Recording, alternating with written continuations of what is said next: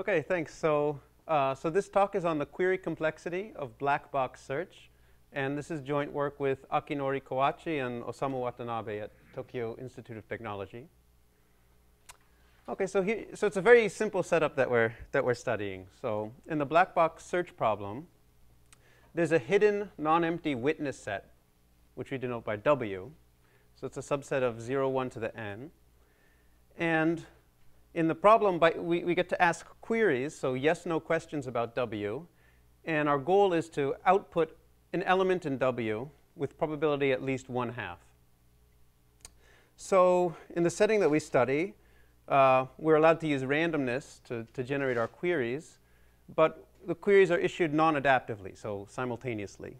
And this setting corresponds to a kind of black box framework for studying randomized search to decision reductions for NP problems. So I'll say a little more about this as we go on.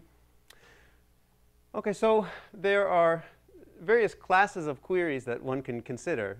So I'll discuss each of these. So let's start out with two trivial classes of queries that one could consider. So, OK, so maybe the simplest kind of queries you could ask, well, a direct query would simply be, for some point x in 0, 1 to the n, does x belong to W? Or we could also consider arbitrary queries. So for any family of witness sets, we ask, is W in that family? So for these two classes of queries, the query complexity of the search problem is fairly trivial to see what it is. So in the case of direct queries, it's clear that all 2 to the n, so all direct queries are necessary and sufficient to find a witness set in every W with probability 1/2. And for arbitrary queries, on the other hand, n queries are necessary and sufficient. And to see that, we could ask, consider the lexicographically minimal element of W. So we could ask a query which says, is the ith bit of the lexicographically minimal element 0? So based on those the answers to those n queries, we know a witness. So the setup is clear? OK, so the first non-trivial class that we could consider are what I'll call intersection queries.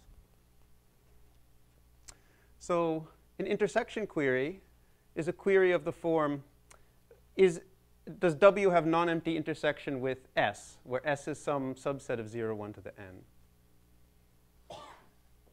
And it's also easy to show also that adaptively, n queries are necessary and sufficient.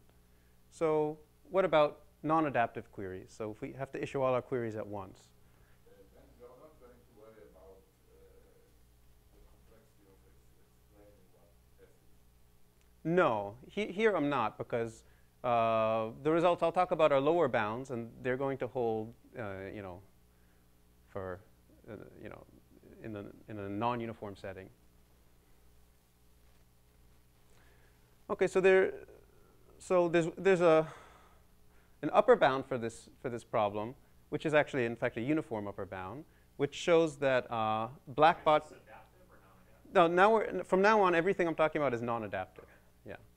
So this algorithm of Ben, David, Chor, Goldreich, and Luby shows that we can solve black box search with order of n squared intersection queries. You try all sizes of. You try all sizes, right? So I'll say quickly. In the next slide, I'll say how this works. But OK, so the first result of ours shows that that this n squared is tight for intersection queries in the black box setting. And I'll sketch a proof of that. So just to say a bit about this upper bound quickly, so you can view their algorithm as a BPP algorithm which makes simultaneous calls to an NP oracle. So this is giving a randomized search to decision reduction that solves, for instance, the search version of CircuitSat, given a decision oracle to CircuitSat. And the algorithm is using this Valiant-Vazirani isolation technique. And the reason that I say that it's a black box algorithm is that it doesn't actually look at the input circuit C. All it requires is an oracle to the witness set, the set of satisfying assignments for this circuit. And I'll just say very quickly how does this work. So supposing you know that the size of the witness set is between 2 to the k and 2 to the k plus 1, then you only need order of n intersection queries to find a witness with high probability. So this gives an order of n squared upper bound by just trying all sizes, as Avi said. So if we have a random set S of so if we know W is in this range, so for a random set S of density 2 to the minus k, there's some constant probability, say at least, yeah? Can you explain why the linear number of queries is enough if you know the size? Oh, this is what I'll explain now. So for a random set of density 2 to the minus k, there's some constant probability that this set isolates a witness in W. That is, the intersection of S with W is exactly 1. Now, for any given S with just 2 to the log size of S simultaneous intersection queries, we can detect whether this S in fact is isolating a witness, and moreover identify the unique element in the intersection. The way you do that, if we just fix an arbitrary enumeration of S, then we could, let's call the elements x1 to x size of S. We can ask, does W intersect the set of xi's where the teeth bit of I equals B for all? Okay, I guess this should be a T. But anyway, you get the idea. I don't want to dwell on this, just to point this out.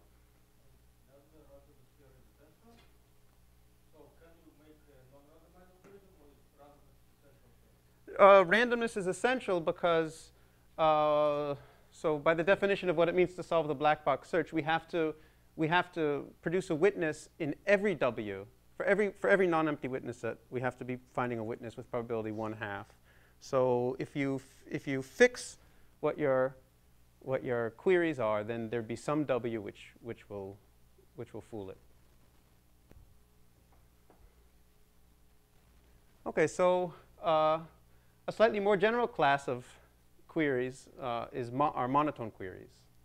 So the definition of a monotone query is a query of the form, is f of W equal to 1, where f is some monotone function of witness sets.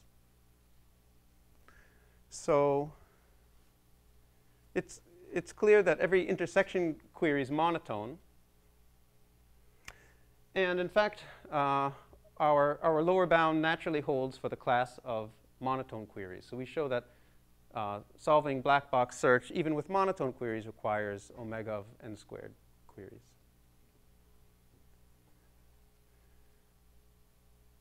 And then finally, the class that we're ultimately interested in studying are the class of what I'll call NP queries.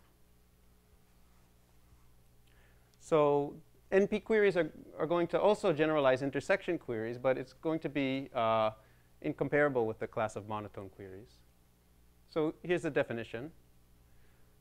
So an NP query is a query of the form, is the output of A on W equal to 1, where A is some fixed non-deterministic algorithm which is making polynomial n direct queries and outputs a single bit.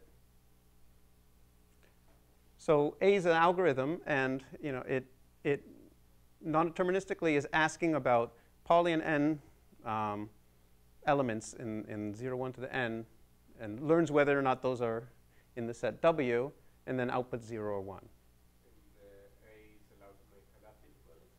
A is allowed to make adaptive queries, although without loss. Right. So exactly. So yeah, a priori it could be non-adaptive, but it can just guess the answers ahead of time and verify. It would help me. Is there an interesting example of an NP algorithm, a query algorithm? I mean, just sort of something beyond intersection queries, or something just to have as a model in one's mind. So it's a good question. So it's hard to think how it would be useful beyond that.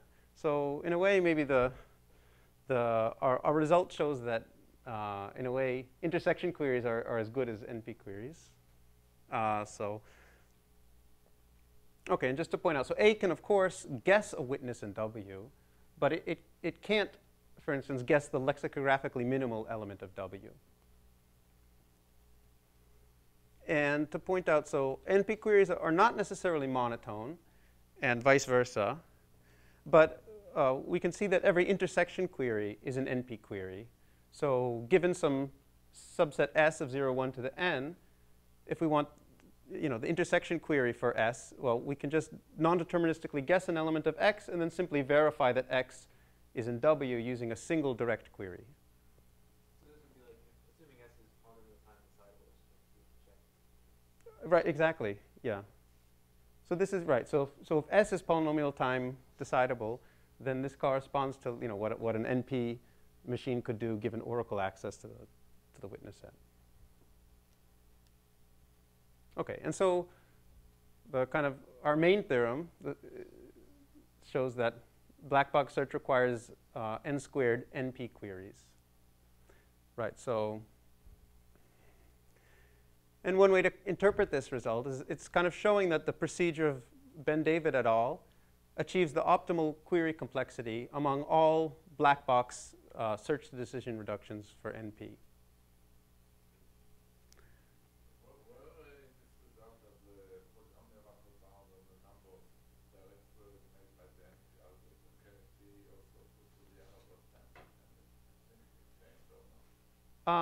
So in fact, yeah, it wouldn't change if it's 2 to the n over 10.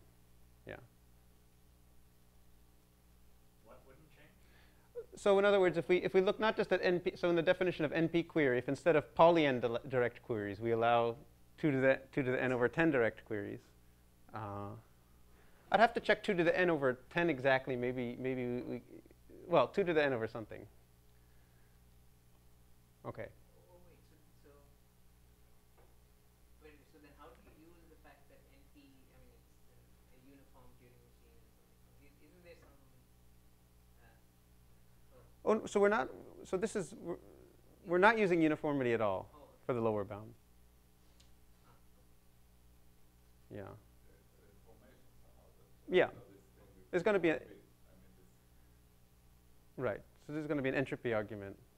Yeah.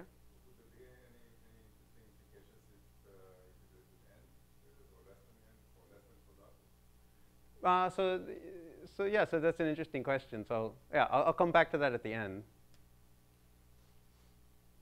Okay, so now let me show you. So I mean, I thought this was a good talk to give here because the proofs are very completely simple and self-contained. It's a cute information theoretic argument. So let me go ahead and sketch out the proof for you.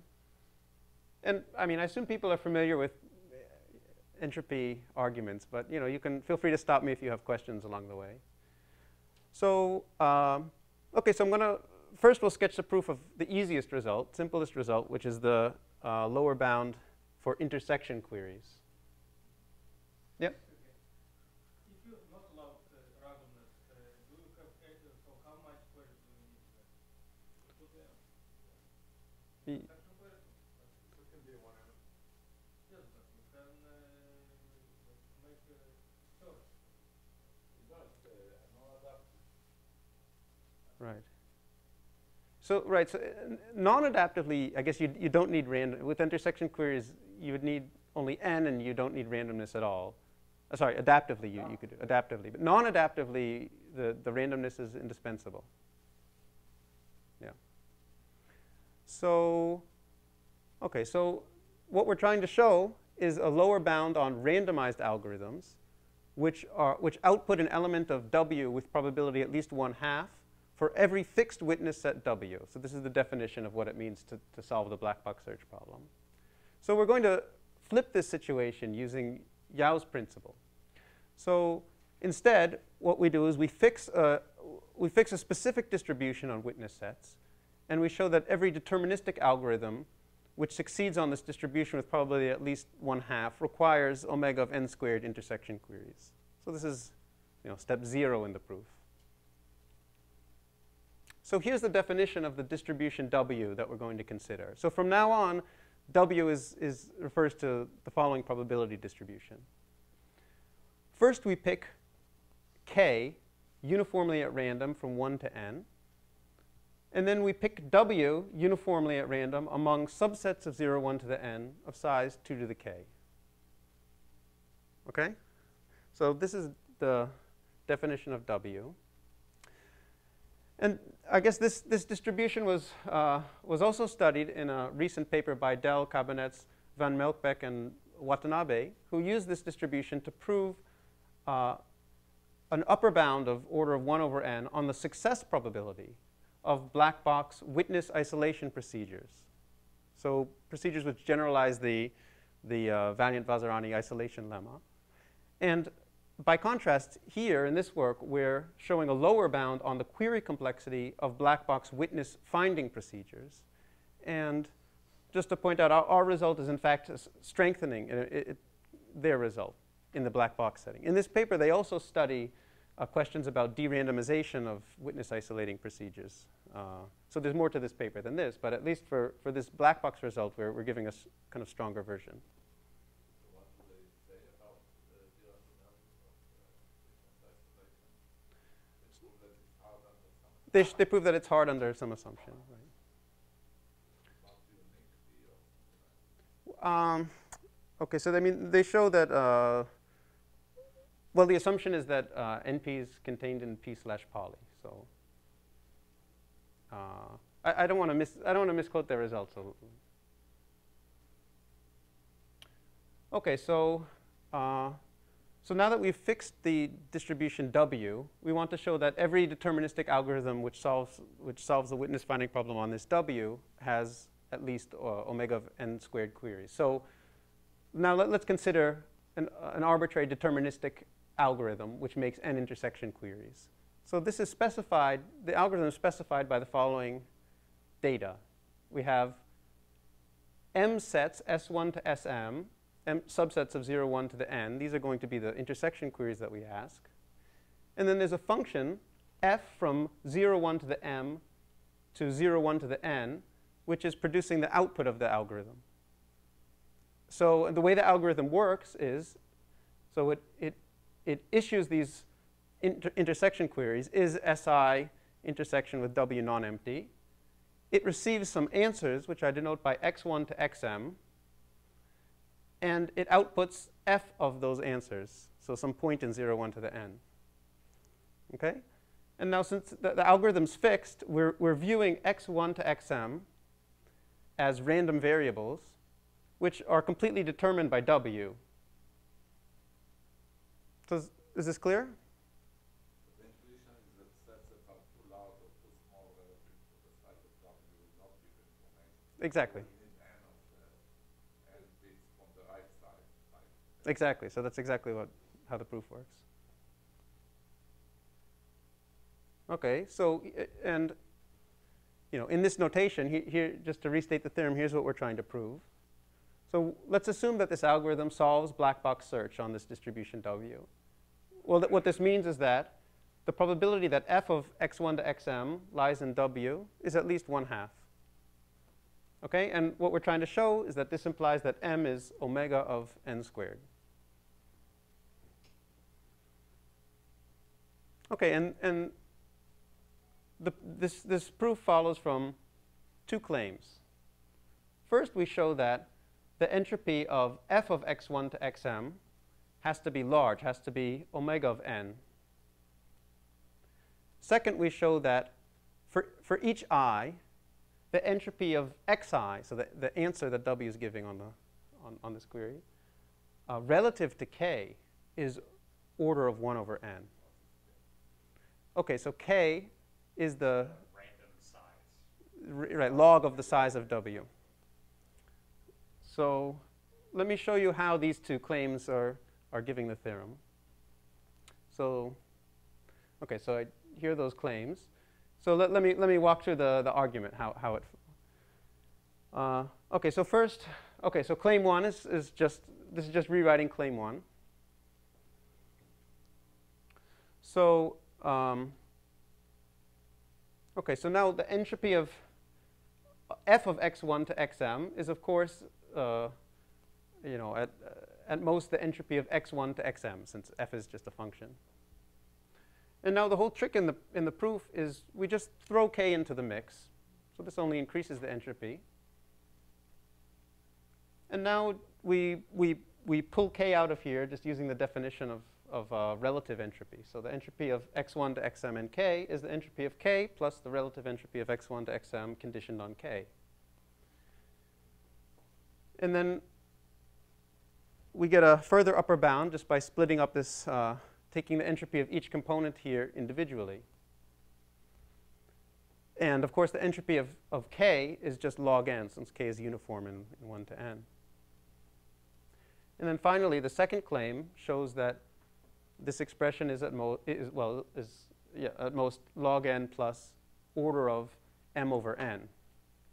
So we've shown that omega of n is log of n plus order of m over n, which means that m is omega of n squared.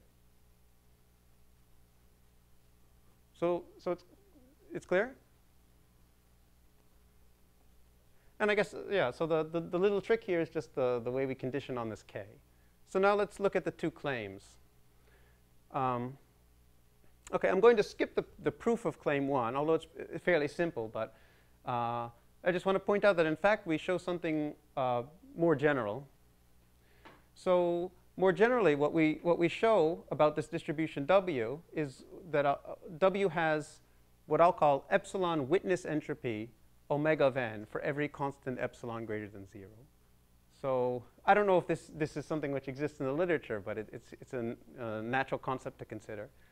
So if we have a random non-empty set, so some random variable u which ranges over non-empty sets, and some epsilon, I'll define the epsilon witness entropy of u to be the minimum of entropy of y over random variables y such that y is in u with probability at least epsilon. So you think about this as a game where the witness set is totally random as you've described it, Mm-hmm. and someone with perfect knowledge about it is trying to just choose one output Yep. and have that output have the smallest possible entropy. Yep. And the point is that there's no way to string these together, like one fixed y, Yep. the entire thing, which doesn't vary too much, right? Right. Exactly. Right. Which is, it's very intuitive for k is, most like n over 10 or something. Mm-hmm. Right. Right.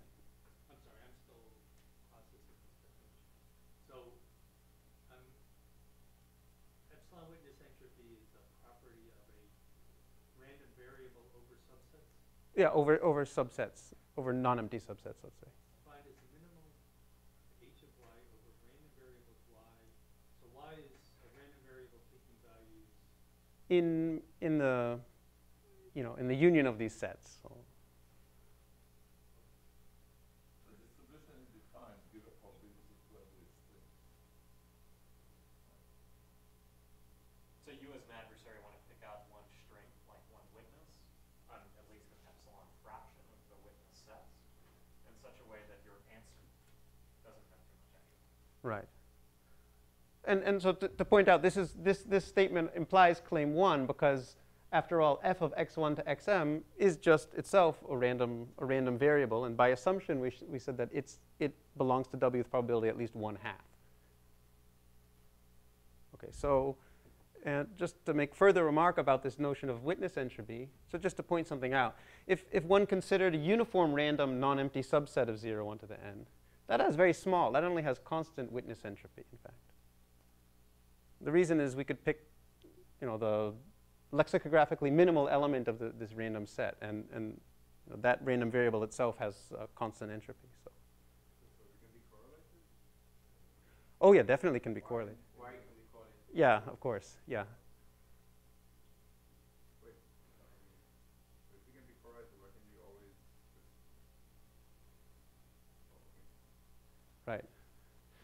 So another remark, which will be relevant a little later on, is that if instead of considering this W that we've defined, if we instead consider a random affine subspace of 0, 1 to the n of dimension k, where again k follows a uniform distribution in 1 to n, this also has epsilon witness entropy omega of n for every constant epsilon.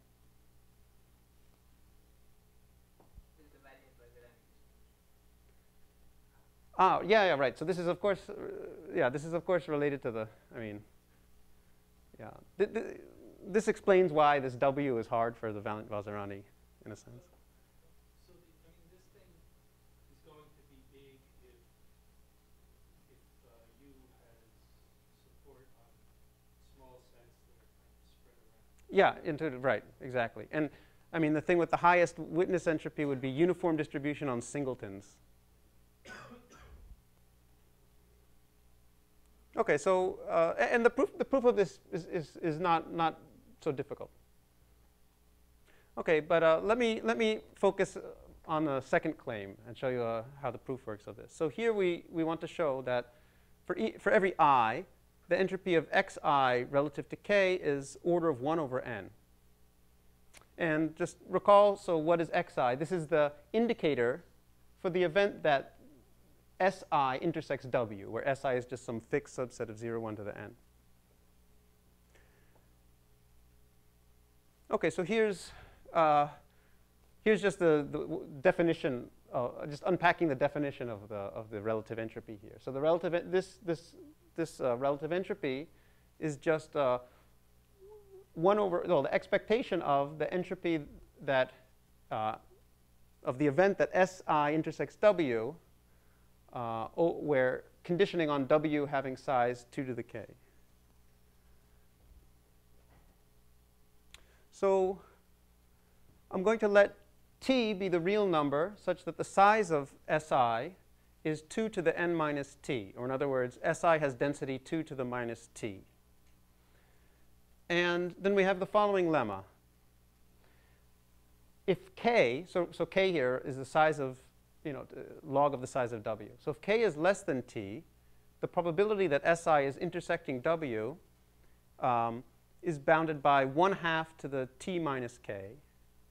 And if k is bigger than t, then the probability that Si intersects W is at least 1 minus 2 to the omega of k minus t.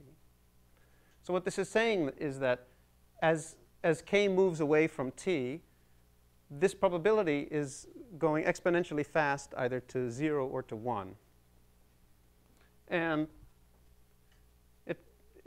by the way, this is quite easy to show, and it follows directly that the entropy of this event is bounded by 1/2 to the absolute value of t minus k.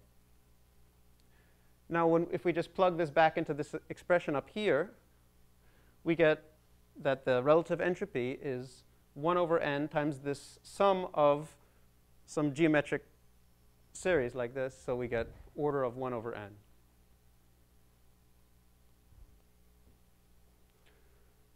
Okay, so basically, I sketched out pretty much the whole proof of this theorem that black box search requires omega of n squared intersection queries.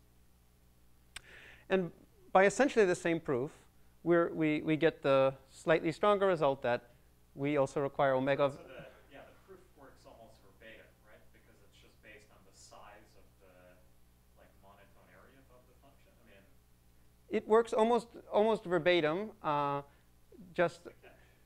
Okay, I'll show you in the next slide. Okay. So why does this proof also work for monotone queries? Okay, so claim 1 is the same. Claim 2,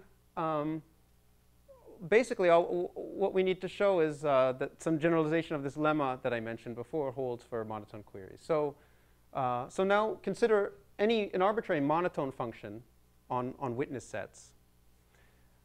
And for k from 1 to n, let p sub k be the expected value of f of w, conditioned on w having size 2 to the k. So if we assume f is a non-trivial function, then these values p sub I are increasing. So there's some unique threshold value t such that p of t is less than 1/2 and p of t plus 1 is at least 1/2.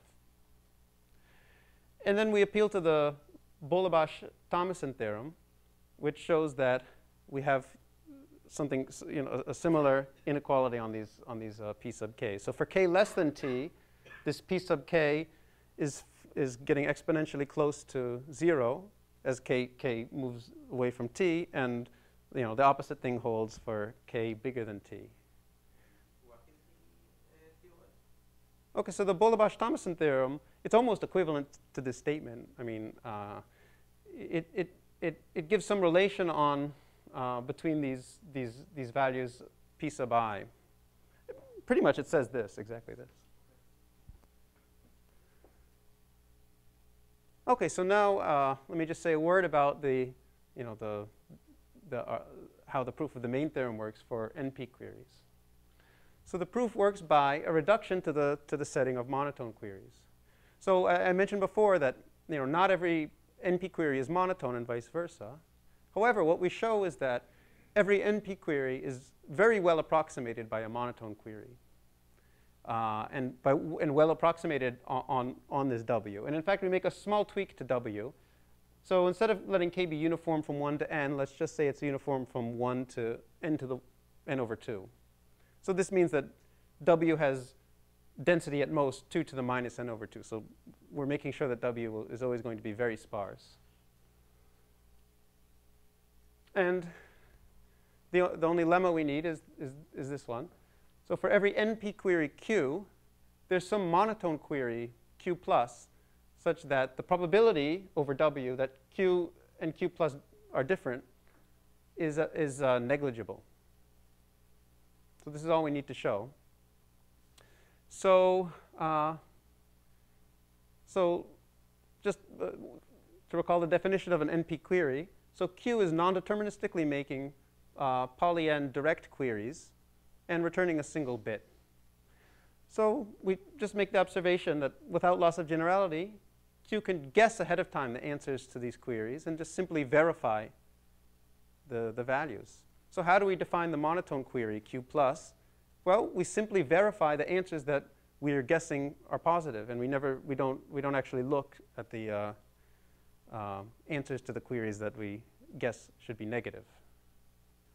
And the point is that because this W is extremely sparse, for the negative values we don't need to check. We're not going to make a mistake very often. And the proof of this is just using some correlation inequality.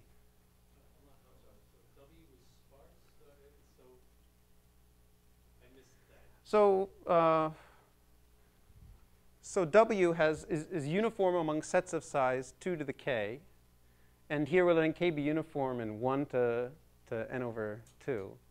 So the density of W could be at most 2 to the minus n over 2. So you mean n over 2 to n? I'm sorry. Oh, so here I'm saying W has size 2 to the k, but yeah. Okay, so So this is in this place what nothing has changed. This was put to the n over 10 over. right, exactly, yeah, exactly, yeah. Okay, so this is all fairly simple. So yeah. So you sort of argued convincingly that for a particular execution of Q, it doesn't matter if we ignore the other bits because they're almost surely going to be zeros. Yeah. But for the way, let's see, the way Q, as I understand it, works is it's non-deterministic, so it's a disjunction over maybe exponentially many of these things. Mm-hmm. So can you explain why it's okay to disregard the zero, the negative queries on all of these branches and still get the same result in this disjunction? Yeah. So yeah, we also had to think for a while to see this, but yeah, I didn't prepare a slide just showing the calculation the way that we're using the correlation inequality. Oh, I'm not. Well, I mean, okay. So I'd have to put too much notation to kind of explain to make it rigorous, but maybe I can explain it offline. So. So can you say it's one correlation and quality comes down to Oh, it's basically what's called Harris inequality. It's just if you have two monotone events, then the probability, A and B. So then the probability of A conditioned on B is at least the probability of A by itself. That's all you need to show this. We could at least quickly assert the one side of the statement, which is that if you have accepting branch, then it's almost certainly not going to be disrupted by. Oh, right. Yeah. So. Right. Yeah. So indeed, just the way we've defined this, that okay. So yeah, 1 is always bigger. Q plus is always at least the value of Q. So yeah, one side of it is clear. Okay. So okay. So that wraps up the investigation of this black box, query complexity of this black box search thing. But now I want to raise one objection to the. Mm-hmm. If you change NP to sigma 2, then this would be false. Right. Identify minimal element. Exactly. Mm-hmm. And suppose you, instead of looking for a witness, you look for just a property of the witness, that is very. I guess this then would also be an intersection query with all even sets that is witness.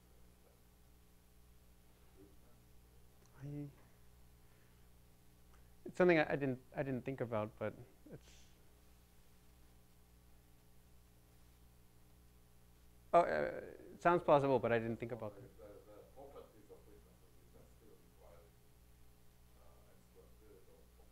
Yeah, that's. because there's not enough entropy. Yeah, that's a good question to consider.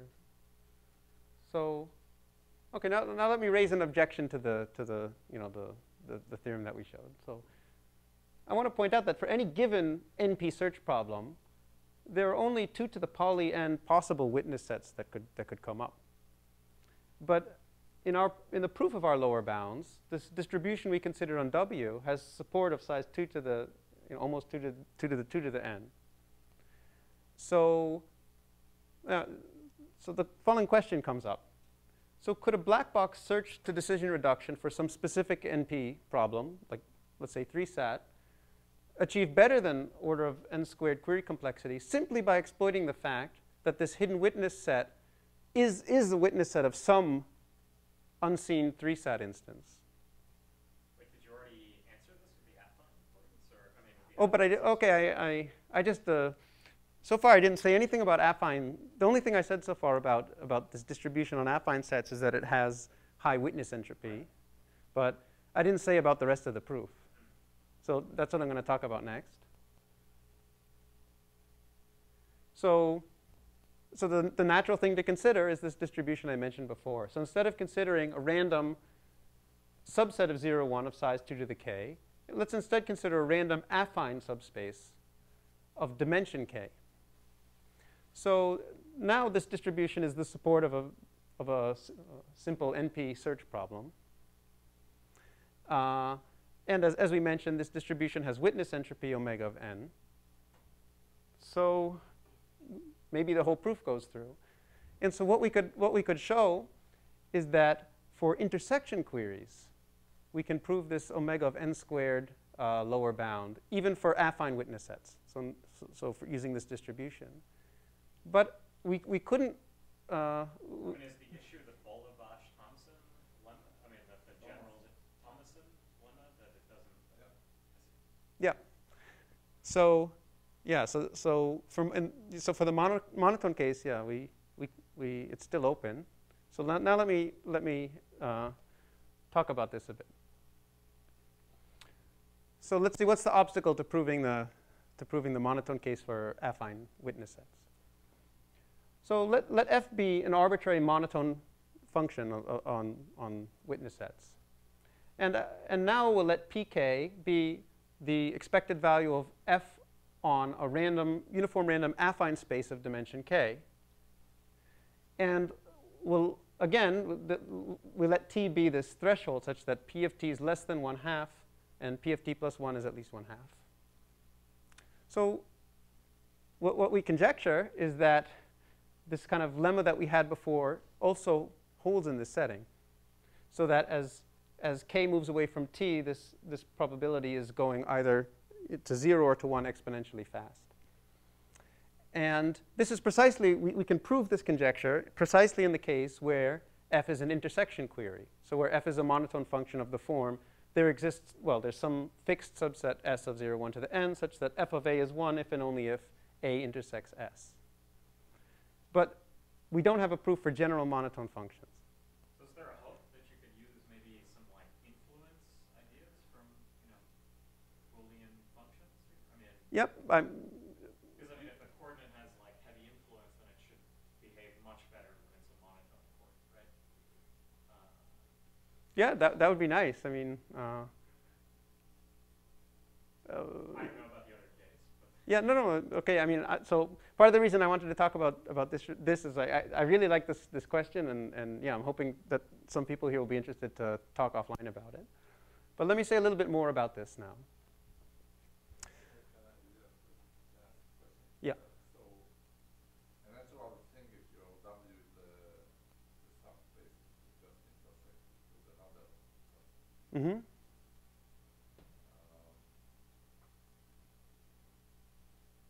point is that you would still need to identify the size. I mean, the intuition at least is that you still need to identify the dimension and then find the element in it. Mm-hmm. And that would be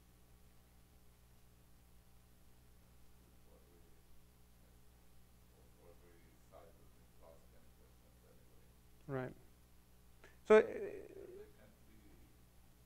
because if you do need to find the size, then already then there's that witness entropy thing, which will say that then it'll be, the other part will be hard. Like the claim one will still hold, right? It's not clear to identify. I mean, so it would seem that. So isn't what you're asking about like claim 2 about, you know, unless you know the size, then your, you know, so your entropy will be dominated by just the probability that, you know, you get the right size. Yeah, I'm just wondering whether you cannot sort of, or otherwise than in the sense that suppose it picked n or 10n random vectors, and for each of them you wanted to know whether your subspace is orthogonal to. Mm-hmm. These are intersections with. You get the size from knowing. So for intersection queries, I can prove that I know. Yeah. I'm trying to figure out what's wrong. So it's an affine, No, it's a linear subspace. Oh, affine subspace. Otherwise, Actually, it doesn't matter. If instead of affine subspace, if I say linear subspace minus the origin, it's minus the origin Yeah. is fine, right? yeah. But the point is that the, like this epsilon witness thing, it's, you know, if it's not an affine subspace, it just outputs the origin. And also, let me mention that it's conceivable that by you know, changing our proof in some other way, or by a different proof, one could prove that even, you know, for monotone queries on affine witness sets, you need order omega of n squared. This is just this conjecture saying that, you know, using our proof outline, you could. But anyway, let me just say a bit more about this conjecture. So I want to point out that there is a Q analog of this Bolibosh-Thomason theorem. But all that it shows, though, is that for k less than t, this p of k is bounded by 1/2 to the t over k. And we want something much stronger, that t minus k. So in other words, that this is scaling linearly, and here we're saying this is going exponentially fast to 0. But really all you want is that the sum of the pk's is order 1. Yes. So it's okay if it decays quadratically or something. Yes.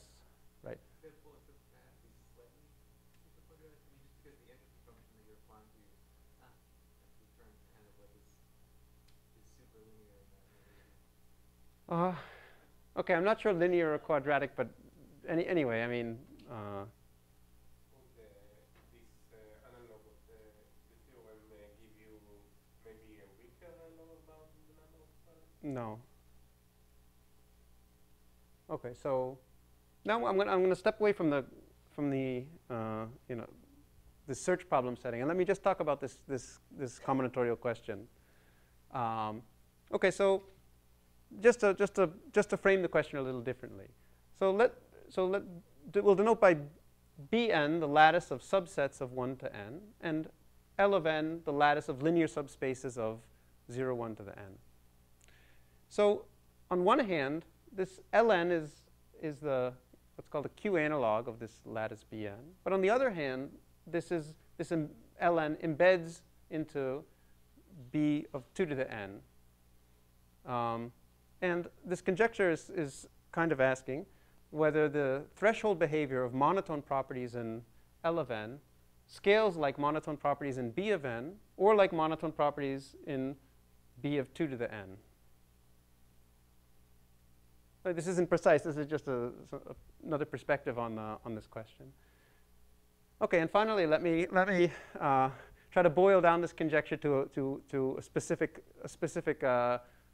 statement that I'd like to prove. Okay, so my feeling is if you could get a proof of this, it would settle the conjecture. So let F be a family of k-dimensional linear subspaces of 0, 1 to the n, such that F has density at least 1/2, meaning F contains at least half of the k-dimensional subspaces of 0, 1 to the n. So the shadow of F is defined as the set of k minus 1 dimensional subspaces of elements of F. So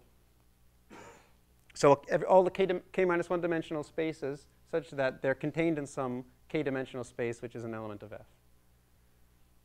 So the core of our conjecture, okay, so if you could prove this, I'd be very optimistic. Show that the shadow of F has density at least 0.6. In fact, I think the answer should be closer to 3/4. But just prove that the density is at least 0.6. For k? Independent of k. No, but for every k, you expect it to grow by a constant? Yes. Even for k equals 2? Yes. And Is it probably for k equals 2? yes. Is it? Yeah, for k equals 2, I think it's known. And where 0.6 is 0.51. Where 0.6 is yeah, 0.51. Although I'd expect it to be, yeah, closer to 3/4. Yeah, but I mean any. And anything I'd be happy with. Right. Okay. So I also want to point out. So this is similar to the Kruskal-Katona theorem. Okay. I mean, has a similar setup here. Kruskal-Katona, we're not concerned about the densities, but just the absolute size of F. And the question is, what's the smallest that the shadow can be? But I want to point out, so turns out to be an open question in combinatorics to find a complete Q analog of the Kruskal-Katona theorem. And there is a version, okay, of the, if people are familiar with Kruskal-Katona theorem, there's a version of this due to Lovash, which was recently generalized to the vector space setting by Chowdhury and Patkos.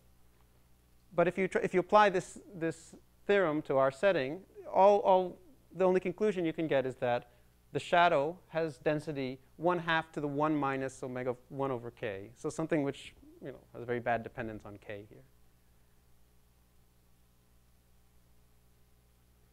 Probably the worst, I think, with a small shadow will still be a family of subspaces that is generated by some lexicographic ordering of the basis. So You will try if it doesn't work in this.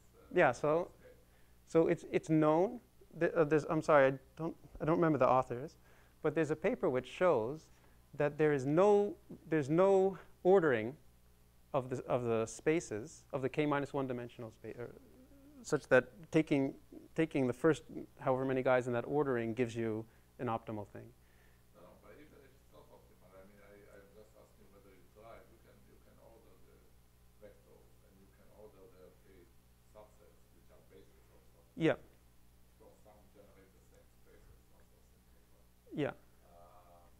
So there's a okay. So whether you get this expansion you hope for in some lexicographic case.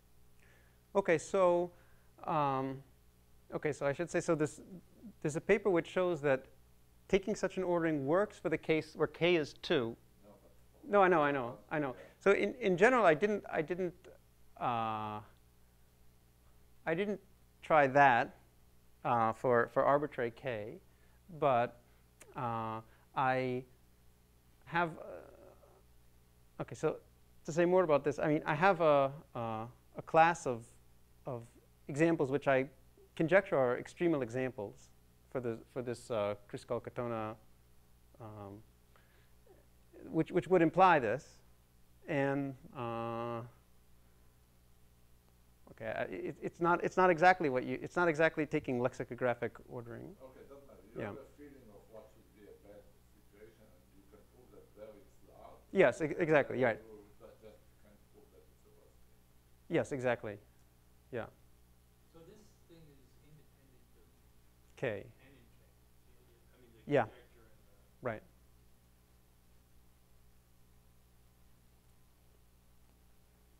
Right. So. And how does the question change with Q? So with Q, what I'd want to show, I mean, so with Q, so it should be the case for every Q, there should be some constant bigger than 1/2. Here Q is 2, but But the density is still half or is it 1 over 2? what I think should be the case is that if, for general Q, if the density of F is 1 minus 1 over Q, then the density of this should be at least 1 minus 1 over Q squared in general. Okay, and you know, this would be borne out by the class of extremal examples that I have in mind. Okay, so let me since there's only 5 minutes left, let me just. Oh, okay. Well, anyway, let me. In any case, just go back to the black box search problem and state some other directions that one could consider. Okay, so for a general binary predicate P, a black box search to decision reduction with respect to P, so the setting is that you have no direct access to the input X. Instead, you have query access to this witness set, the set of Y such that XY is in P. So for an NP problem, a specific problem like SAT, let's say, one could try to prove unconditional lower bounds for, instead of black box model, but some gray box model where we have some limited access to the string X. For instance, some AC0 view of X, or this what is it, restriction access model. So there's other ways you could try to extend these unconditional lower bounds. And another direction that one could consider is, well, are there any interesting complexity theoretic implications of an assumption like X has clear box search to decision reductions with query complexity lid low of n squared or even order of n? We haven't thought much in this direction yet, but that's also something one could consider.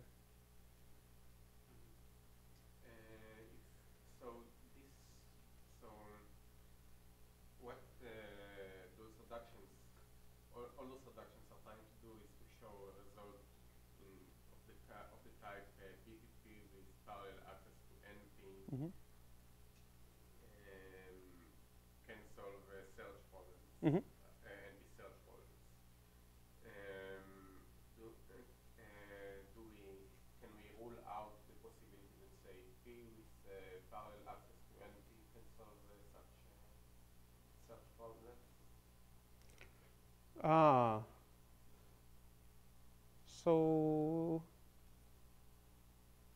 So that's okay. So we didn't consider that. So this paper I mentioned that was in CCC look at something similar. They look at de-randomizing the witness isolation. So I expect, because they were able to get results there, I expect there's something you could say along those lines, but I don't want to venture a guess. But that's hardness results. Hardness results. Oh, hardness results, yeah. I mean, one question comes to mind. I mean, if, say, under some de-randomization assumptions, we do get the P with parallel queries to NP and can solve search problems, and this would cast some doubt on such black box results, because black box results showed that this can clearly not be done deterministically. So. Well, Okay. I mean, I mean, in the black box setting, we're not looking at the input x, so. yeah, exactly. No, I'm not saying it would show that they are false. Those Ah. results are false. I'm saying that it would cast some doubt about what they mean. Sure. Okay. So that's clear. I mean, So you do a story with that yeah. result. Yeah. Okay. We can continue offline. So I guess we are on the question part already. So more questions. Do you know if W has a different structure than subspaces? Let's say for the maximal elements of the matrix. Yeah. Which, So yeah, that's also interesting. So yeah, so I guess I also should have asked the question. Of course we can look at different. Is there another distribution on W which has support? no, not necessarily distribution. Just sometimes. I mean, looking for maximal elements in matrix is Ah, okay. No, so yeah, so we didn't. not a distribution, just a restriction to restrict the self problem to Ah, right. situations where it is more favorable. So there are adaptive algorithms there too, and I don't know what happens if you are one of them. I see. Yeah, no, yeah, so we didn't consider that. Yeah. So in general, you don't know whether you can replace affine with some other small family and still get the omega n squared amount of queries that you're looking for? I don't know of an explicit small family. No. Something that would be witness set of some self problem. Yeah.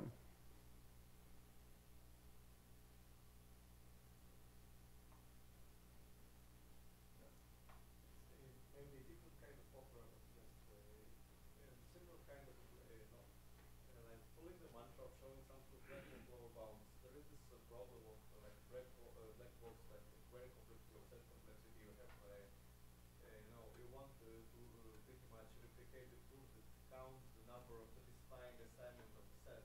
So you turn it into a polynomial and then like sum it on everything, sum 0, 1, 0, 1, 0, 1 and everything. So there is a result that shows that if you want to compute this sum black box, you have to have exponentially many queries. Question is, I mean, it's not so much related, but the thing is there's a relation here. Yeah. Again, I'm not familiar, so yeah, I'd be happy to consider it. So yeah, please give me the reference offline. That's in line of what Andy was asking, is that instead of subspaces you would have higher independence. Mm-hmm.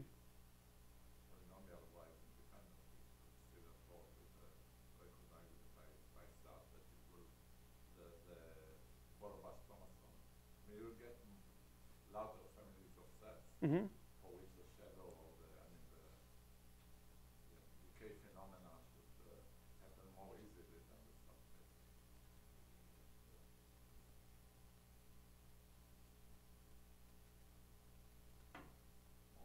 All right, thanks a lot. Thank you.